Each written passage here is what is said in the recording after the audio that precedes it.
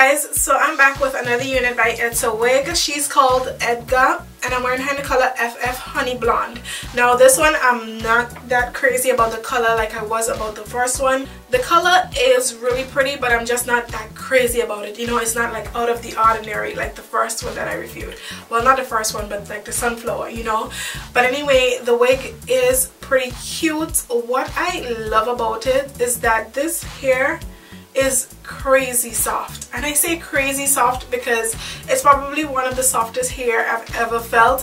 While finger combing it, I did get a few snags at first. Like at my first run through, I did get a few snags like here and there, but the hair is extremely soft. Like it snagged a little bit and then it just like my fingers passed through it. It snagged a little bit and my fingers passed through until like I was done everything, and oh my god, it's really soft. I can't make this up. It's extremely soft.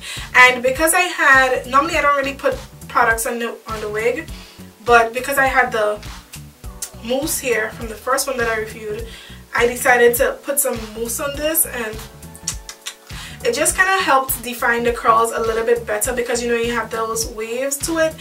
It's the waves almost like Gabriella, but just a little bit more defined, I would say. It comes with a center part. I did tweeze a tiny bit just from the front. I think I did a little bit too much, but however, I did a tiny bit just from the front to clear it up a little bit. It's not a lace front wig, it's a full wig. It just comes with a hand-tied lace parting.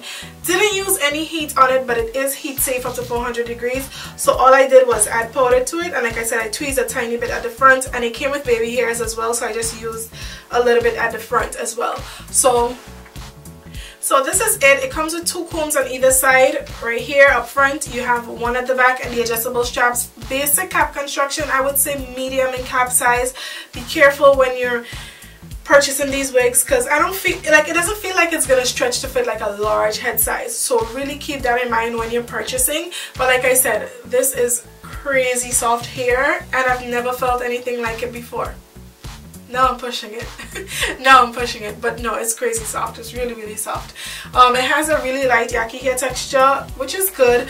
I love the density on it as well. It's pretty full, like you can see. Look at this. You finger comb it. My fingers are running through it really easy, and it's pretty soft. Okay, pretty full. That's what I meant to say. It's pretty full. But anyway, thank you so much for watching. If you have any questions about this unit, leave it in the comment section down below. It comes in other colors as well, and I'll make sure to leave that in the description box down below. Okay, so now I'm seeing this says wet and wavy style. So I'm guessing this is part of the collection that I reviewed. If you guys keep up, I reviewed some of these a while ago, maybe a month or two ago, and it says wet and wavy, but it's not actually wet and wavy, so I'm thinking it just gives you that wet and wavy look. So I guess by me adding the mousse, it makes it look a little bit more wavy, which is cool, but you can't like add the iron to it and then wet it and it's gonna curl up again because it is synthetic. So keep that in mind. Do not go flat ironing this and then wet it and think it's gonna come back. It's not gonna come back. Just be careful, and yeah, you could probably just add mousse to it when you want it to look, you know, to give it that wet and wavy look. Add some mousse and you'll be fine. But anyway, thank you so much for watching. Like, subscribe, follow us on all our social media accounts. Everything is at WigTypes, and I'll see you guys really soon. Bye.